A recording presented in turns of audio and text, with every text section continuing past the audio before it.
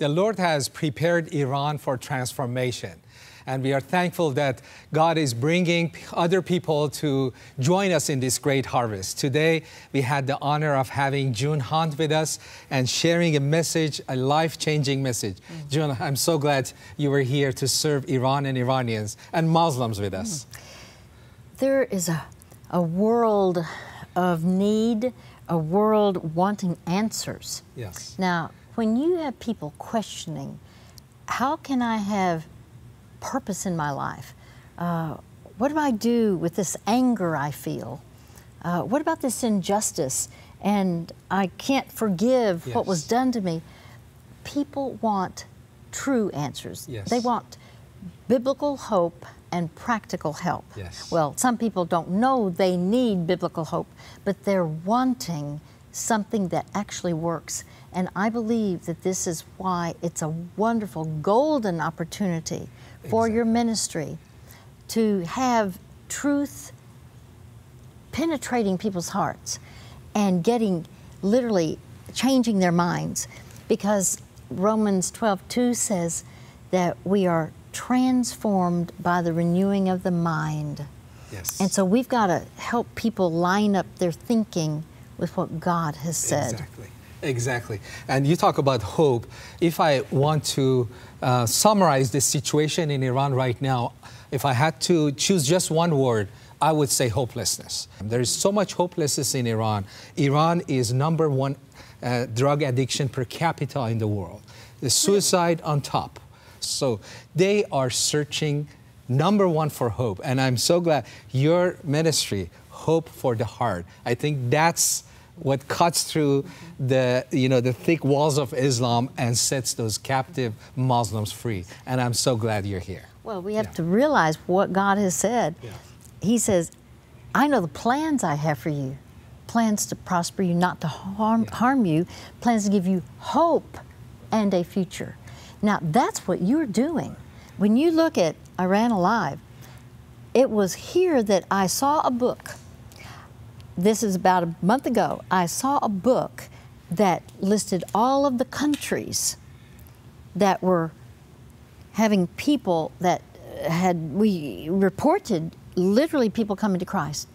What is the largest number of all the countries of people having changed lives through Christ?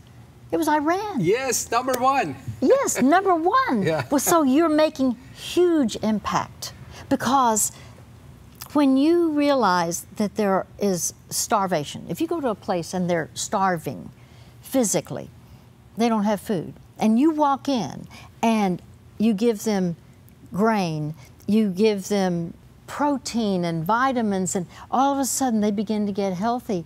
Well, the reason it's so extraordinary to those people who will never forget it is because they were starving. Well, people are dying of spiritual malnutrition. That's right. And sometimes that translates into what you just said, suicide. If they have lost hope for their lives, hope for their hearts, they can so easily give up on life and commit suicide. But this is why your ministry, why Iran Alive, and how we can partner together and do programs together. And we have material in Farsi. You do whole programs, huge, phenomenal programs in Farsi. And it's changing lives. Amen. But it's because there is such a huge need. There are people who are starved, and they need the help and hope that you offer. When we say, okay, Iran has more people coming to Christ than any other country, the figure I saw, it wasn't just a little bit. It was extraordinary. Yes. Do you remember what that figure was? 19.6% per year growth. Now, you just, 19, basically, okay, you're saying 1/5, that's right. incredible.